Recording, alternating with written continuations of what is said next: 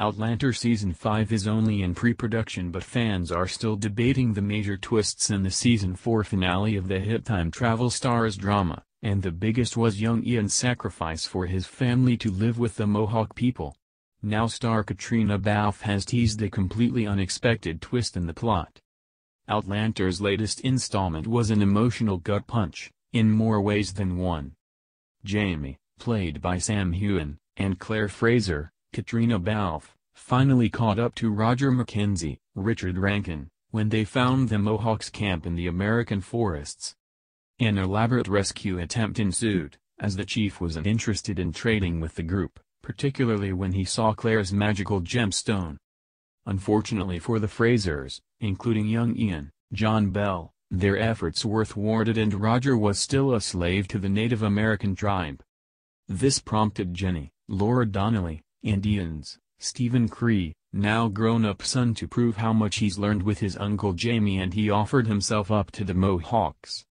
A heartbreaking goodbye scene between the family members followed, and as Jamie and Claire left with Roger, there was yet another devastating twist when the 20th century historian decided he couldn't go back to Brianna Randall Fraser, Sophie Skelton, potentially carrying Stephen Bonnet's, Ed Spiller's, child after she was raped by him. Roger struggled with the prospect of accepting the baby as his own.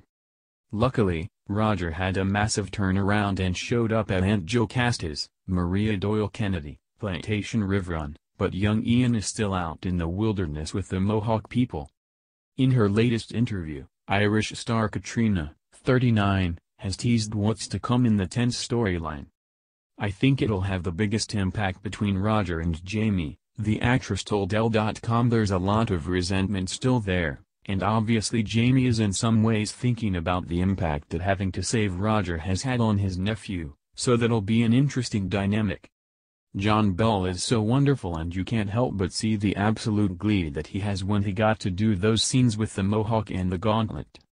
I think one of the cool things is it will allow us to explore Native American culture, and the relationship that Claire and Jamie and young Ian have with them, in a deeper way."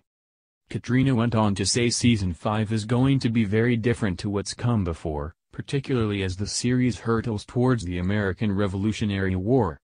Viewers were also left stunned by the finale's jaw-dropping last twist, which saw the Redcoat soldiers show up to deliver an order to everyone's favorite red-headed Scot.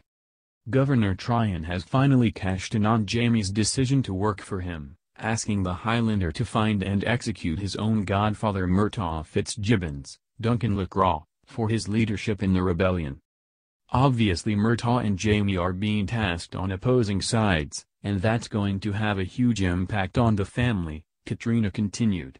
The war is going to put Claire and Jamie in a very precarious position.